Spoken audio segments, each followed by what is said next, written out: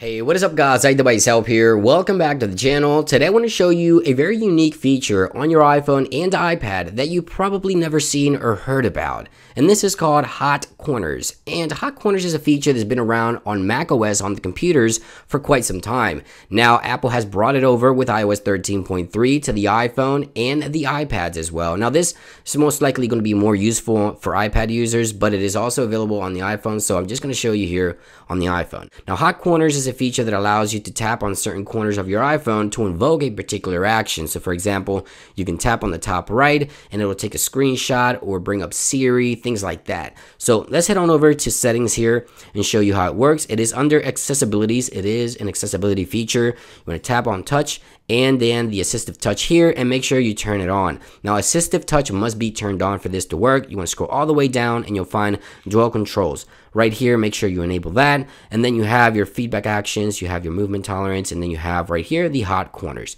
Hot corners allows you to set top left, right, bottom left, bottom right. As you can see here, I can tap into the categories and select which action I want it to perform when I hover or tap on the top left corner. So I have it to take a screenshot here for the top left.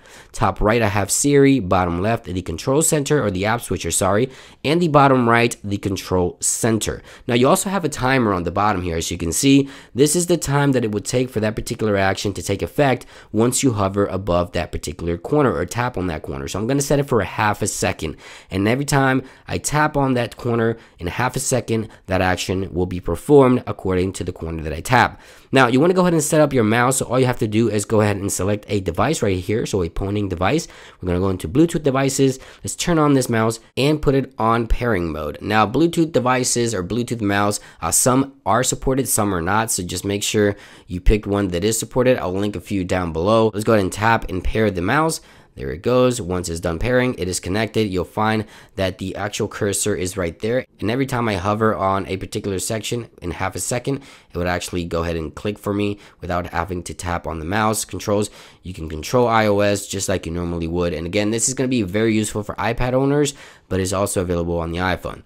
Now you may remember that on the top left, I had the screenshot. So hover on the top left. Boom, screenshot is taken. Hover on the top right, it will actually bring up Siri as I already have it set. Let's go ahead and do that top left again for the screenshot. There we go. It didn't work the first time, that's why I did it again. Let's go ahead and set the bottom left. Right here it is. Boom, app switcher is invoked as I have it set up. And let's go to the bottom right, and you can see that on the bottom right, half a second, boom, control center. Now you can even set it to a quarter of a second, so it's even faster if you wish to do so. But I think half a second is probably the best bet because it does hover pretty quickly here and select the options pretty quickly. So you can actually scroll with the mouse, as you can see here, and select your options and control the entire experience on your iPhone and iPads with Hot Corners, now available on iOS 13.3. You can see it right there. It is on the bottom of the screen. Right there it is, Hot Corners, and you can set those up and use a Bluetooth device such as a mouse to control your iPhone. Thank you for watching today's video. I hope you guys enjoyed it. Let me know if you'll be using this on iPhone or iPad for any particular reason. Have a great day, guys, and I'll see you on the next one. Peace.